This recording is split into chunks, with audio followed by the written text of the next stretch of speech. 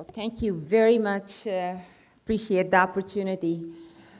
Good afternoon, everyone. Namaskaram. I'm just happy and honored to be here.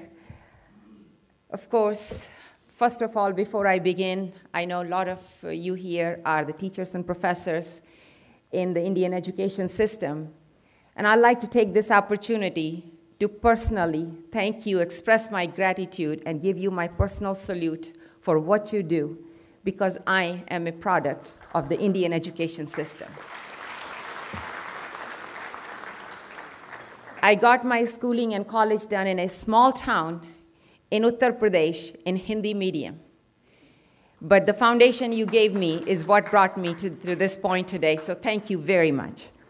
Now, I know that you all have had enough dialogue yesterday and this morning about a variety of topics, how to build a world-class institution, the governance, the quality, the research collaborations, and all of that. It would be very pretentious on my part to try to add something to that already very rich collection of ideas, because I know I heard this morning a lot of great ideas are already here. So what I think I could do is something I haven't done before, quite unique, but that's what you do when you are home. And I am home in India. And that is, I would basically share the lessons that I have learned in my role with the hope that there might be few things from here that might be of use to you. And I know there are many students in the audience as well, and you may not find it relevant today, but you are our future.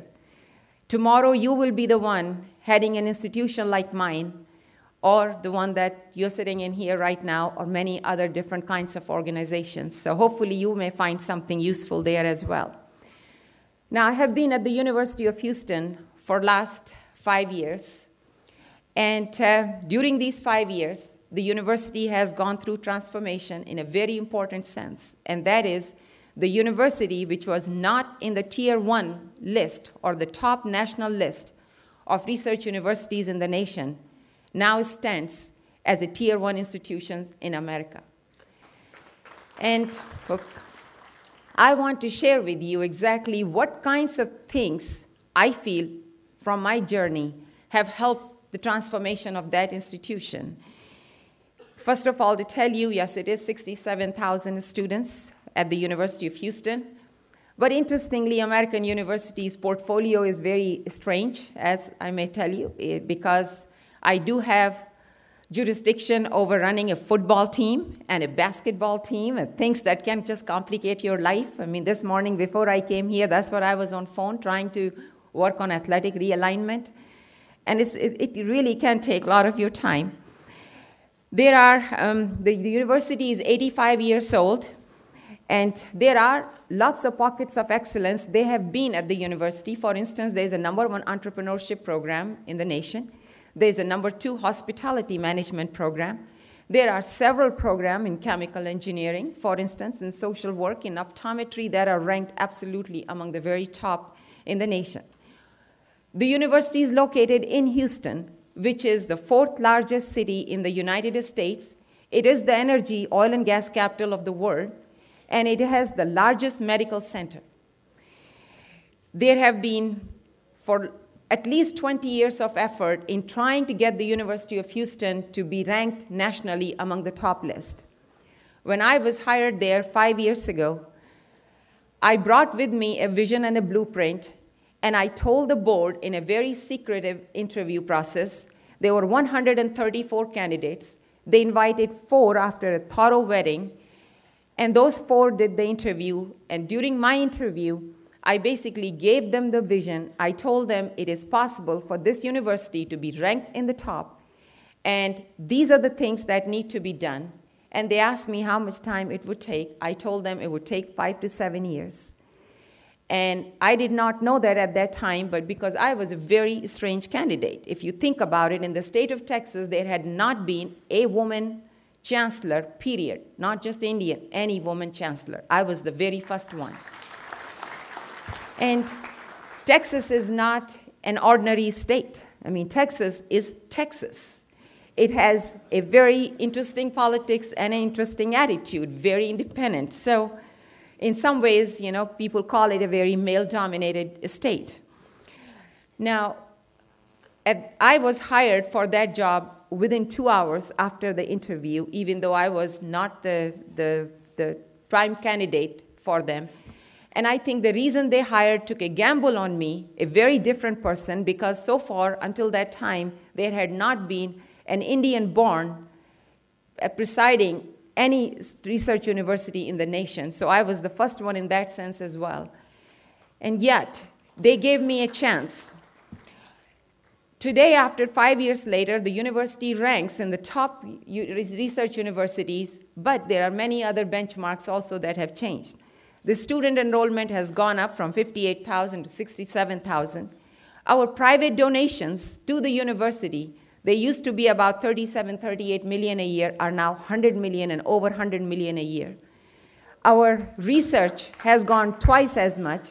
We started a research park where we are not just incubating the ideas, but where we have started to manufacture now based on the technology of our own faculty. And in terms of the revenue from those technologies, I mean, we are not just having the technology, we are taking it to the marketplace, investing it, and selling that technology or putting that technology in the use of the society. And the revenue that we get from IP has now gone from $600,000 a year to $17 million a year. So this is what I call a transformation of a university. So let me tell you some of these things. How is it that these things got accomplished? And before I begin, I want you to know one other thing. Even though I had said it would take 5 to 7 years, the University of Houston became a Tier 1 institution in 3 years. And they ran my faculty and staff ran a big advertisement in the local newspaper, which is, of course, Houston, which is a large city. It's a big newspaper, which said in a big, bold letters, "Our president was wrong." And you had to read the whole thing to understand why they put there, because I had said it would take 5 to 7 years. And it is because the faculty and staff and the administration, they did it. But there were several key factors that I feel were important. So lesson number 1 that I learned that I can share with you is, you must have the courage to have a bold dream, a dream that is bold. I was given lessons during my workshops that prepare people for presidency, where I do the training now in America. When I went to that workshop before becoming president, they told me one thing is, you should promise less and perform more. What do I do the minute I take the job? I promise more. I made myself vulnerable, and I was advised by many people, including the Commissioner of Higher Education in the state of Texas, is, "Renu, I like you. Why are you doing this? Because you know you can't get this thing done in 5 to 7 years, and then your board will fire you."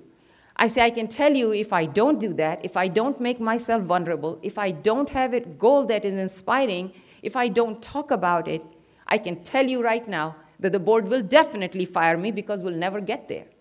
So you have to choose what is it that an institution needs.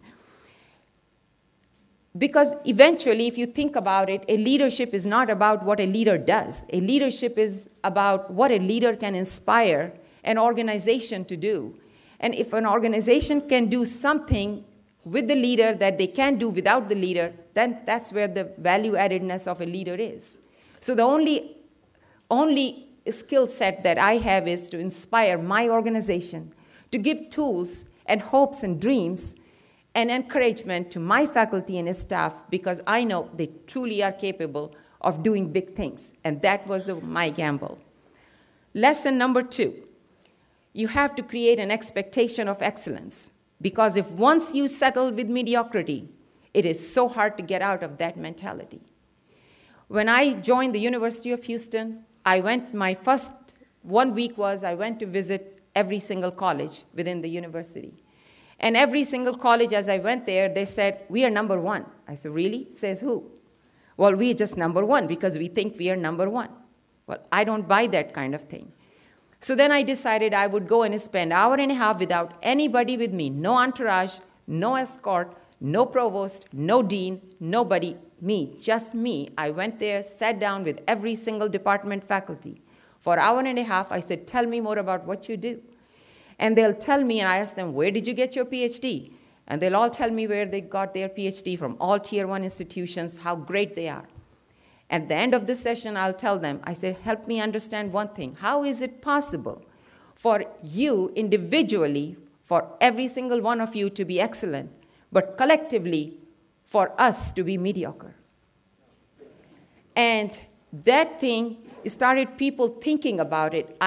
Was not afraid, and I'm not afraid to challenge, to say, when something is mediocre, it is mediocre. When something is excellent, it is excellent. And I think that expectation becomes really very, very, very important. I also, of course, had to change the administration. There were many people who were there for 25 years and 28 years. They were settled in mediocrity. They were comfortable in mediocrity. I gave every single person an opportunity to join the wagon, come on, and try to, let's change this, transform the institution, do something different. Let's stand by students. Let's not just admit students. Let's pay attention to what are we doing with them. Are we giving them the globally competitive skill set that will make them leaders? Are we helping them graduate? Or are we just simply using excuses, saying we've done everything possible? Are we competing with the best in the most difficult circumstances, or are we simply sitting back and saying, well, we've never really competed in that competition before? And when I didn't feel that they had the courage or they had the orientation and aptitude to really change, very ruthlessly, I actually changed the entire administration. So in about 4 years, not a single vice president was the same who was there before. 8 of the 12 deans were different. I did not change the institution, they changed. The people who came there with the philosophy and the attitude that we have to take risk, that we have to call excellence, excellence. Lesson number 3. I know that if you benchmark something, you will improve. If you don't benchmark, if you don't measure something, chances are you will live in that whole atmosphere of delusion that you are actually good, while you may not be good. So when I came to the University of Houston, I came from an institution in Florida, where as a provost, again, we went through the similar journey, moved that university from tier 2 to tier 1. I brought with me my data person because I say I cannot trust anybody at that new institution. I don't know if the data is right, what they're doing, I don't know, simply. So I wanted to bring somebody with me, and that person came there very ruthlessly, made sure that the database was right, was correct, the measurements were good, so that I knew where the pockets of excellence were and where the pockets of excellence were really not there. We said we'll use international and national benchmarks. And if people said we are number 1, which database? And if you don't have the database to show, fine, then tell me how in your own discipline people think that you are number 1 or whoever is number 1, and what would it take us to get to the next level? And I can tell you that did become very important. And then came the budget cuts, because you all know the United States of America's economy has been bad. We were lucky in Texas and in Houston with oil and gas. We did not have that kind of budget problems, but nonetheless, we did have budget cuts. When the budget cuts came, the first issue came from the faculty and from the staff, and particularly administration as well. What about our goal of being tier 1 now? Because we have complete benchmarks, the whole blueprint, exactly how we are going to get there. Where we are, where we need to go, what's the fuel, and how we will achieve and be there. They said, maybe we should think about our goal. I said, excuse me, once we collectively set the goals, we do not negotiate on goals. Goals are what they are. They will remain what they are. Let's sit down, brainstorm on how we will get there. If the state will not give us money, there may be other ways for us to raise money, to grow money, to develop money, to find funds so that we can invest. And people know me there that I do not negotiate on goals. One of the things when I came, I said we need to have, for being a world-class institution, being nationally ranked, we knew exactly where we wanted to be ranked. In order to be nationally ranked, we need to have more members of the National Academy, who are very few and very prized. I said we need to recruit members of the National Academy. I was told by all my top faculty, they said it is not possible because University of Houston has not recruited one since 1984. I said, well, that's okay, because University of Houston was recruiting for the University of Houston. We are going to recruit now for Houston, not for the University of Houston, because we have many institutions in Houston. Researchers simply want to be able to do research. They don't care the setting that you are in. We have to develop partnerships. We have to build alliance with other institutions. But if we recruited to give them an opportunity, a platform in Houston to do their research, I know we can compete against the best and we can recruit people here. It took us 7 months, but we got our first member of National Academy recruited. All of a sudden, the faculty's eyes changed. They said, oh, it is possible. You have to find a way to give confidence to the institution that things are possible. Okay. The one other thing that became important for us in terms of measures and benchmarks is, because at the end of the day, a university is a university because of its students. You, students, whoever you're here, I know, you are the heart and soul of an institution. Because if the students were not at a university, we would be an institute, a center, we will not be a university. So our first and foremost attention has to be students. Are we just admitting? What are we doing with them? We completely changed the portfolio of the University of Houston. We built so many residence halls. We built the dining facilities that I can guarantee you today that if you do come, you'll find that there are not that many kinds of dining facilities anywhere in the world.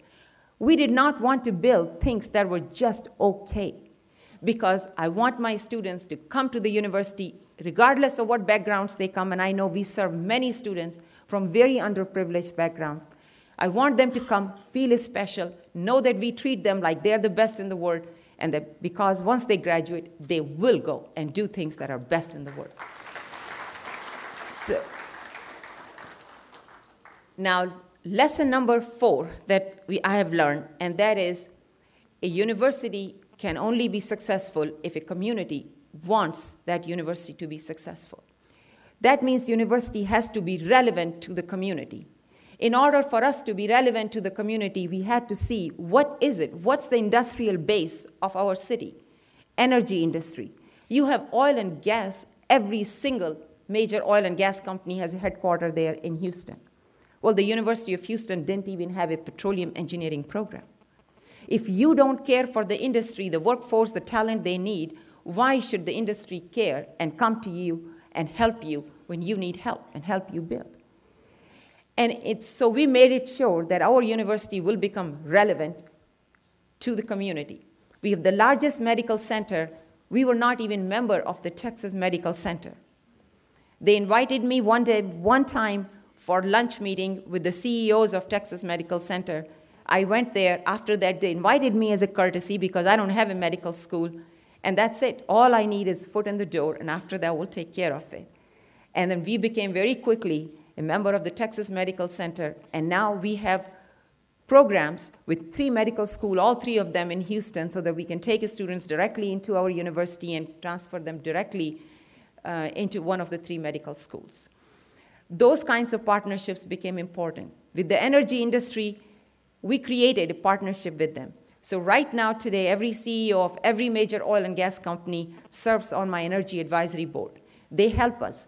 They are the ones who sent their people from industry to sit down with our faculty, design a curriculum that was relevant to students, not just today, but when they'll graduate 4 years down the road. And guess what? Something is very new happening in the energy industry. It's not the old ways, it's the new ways, and that is fracking. In case you haven't heard, this is hydraulic fracking or fracturing, which mixes chemical sand and high-pressure water to extract oil and gas from the rocks where it was not possible to do so before. Because of that technology, the United States all of a sudden has a huge reservoir now of gas and oil, and it can be self-sufficient in many ways. It will change global politics. We started the program first in the country because if you are sitting right there with the industry, you have to work with the industry to try to see what are their needs, what will they need. And I think that's what is giving us our push. And that industry is coming there, investing millions of dollars in the university in all kinds of different programs, from petroleum engineering to energy management to global energy institutes, to energy policy, to energy law. I mean, we really are benefited from that. I can tell you also that engaging with the community has a second component, and that is we have to tell our story to the industry as well and to the community. Because if you keep doing good things and people don't know about it, it doesn't really build the momentum. It doesn't build that snowballing of effect. So we created a speakers bureau. There is not a single Rotary Club or Lions Club or Petroleum Club or any kind of organization in Houston where somebody from the university has not gone and spoken about the University of Houston, and we do so every year. We've created a whole bureau, of a speakers bureau, and I am out there practically every day almost. My university color is red. I'm not wearing red today, but my university color is red. I wear red. I'm out there telling them how important the university is for you. I sat down with the 50 movers and shakers, one by one in their offices, and talked to them and told them that why is it the University of Houston is a Tier 2 university and not a Tier 1? In your city, where your business is doing so good, how come you have not taken care of the university?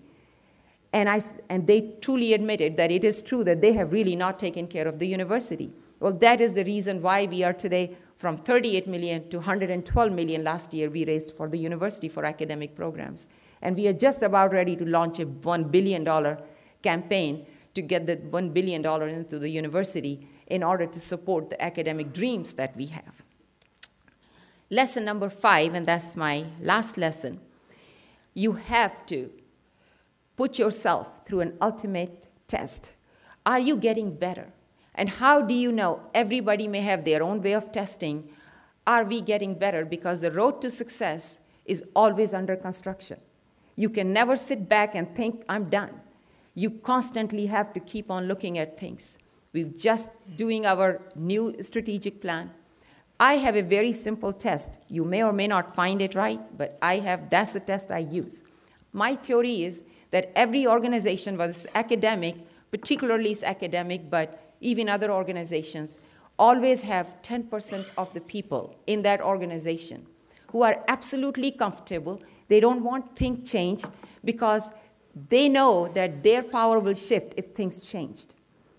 But every single organization that has 10% of those people also has 10% of people who are ready to change. All they want is a leader who will empower them to change. They are there.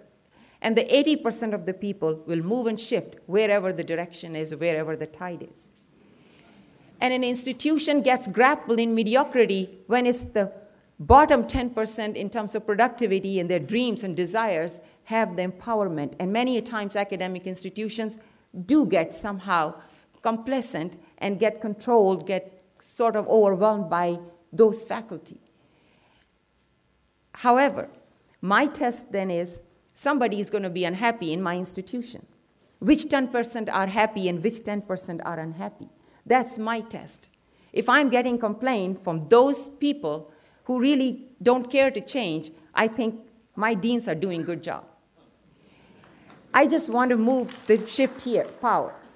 And every organization needs that kind of a power shift. And the minute you make that power shift, you are able to do, the institution will change. I know Gujarat has really expanded its educational portfolio. I know there are many, many new institutions in India. I know there are new institutions here. And I know now the desire is the next step. And that was the session. Next, move forward. And the desire, once you are here, you are established, you say, okay, how do I get excellent? How do I get to be nationally and globally competitive? There may be different ways of getting it there, but I can tell you one thing, the road is not easy.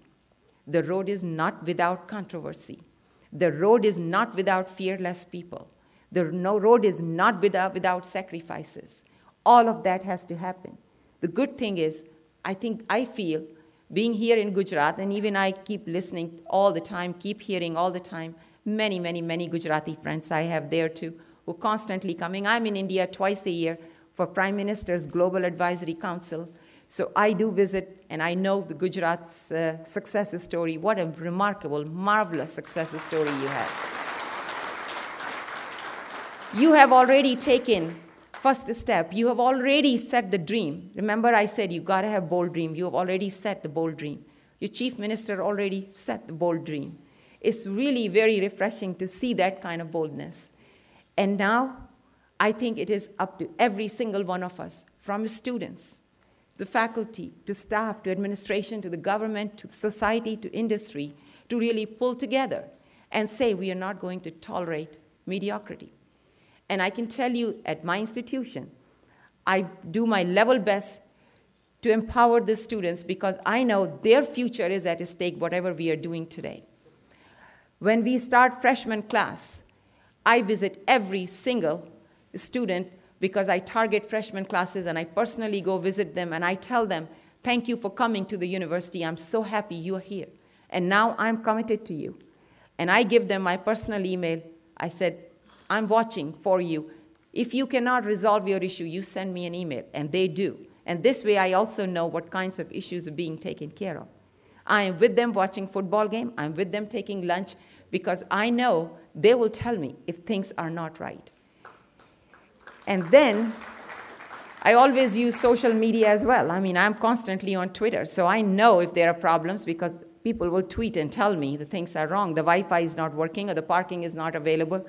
Try to help. But if the leadership is engaged, is passionate, is committed, I think things will happen. And I see you already have those ingredients here. So I only say thank you for inviting me here. Thank you for giving me some of your vibrancy that I can take with me and be inspired. And I wish you all the best. Good luck.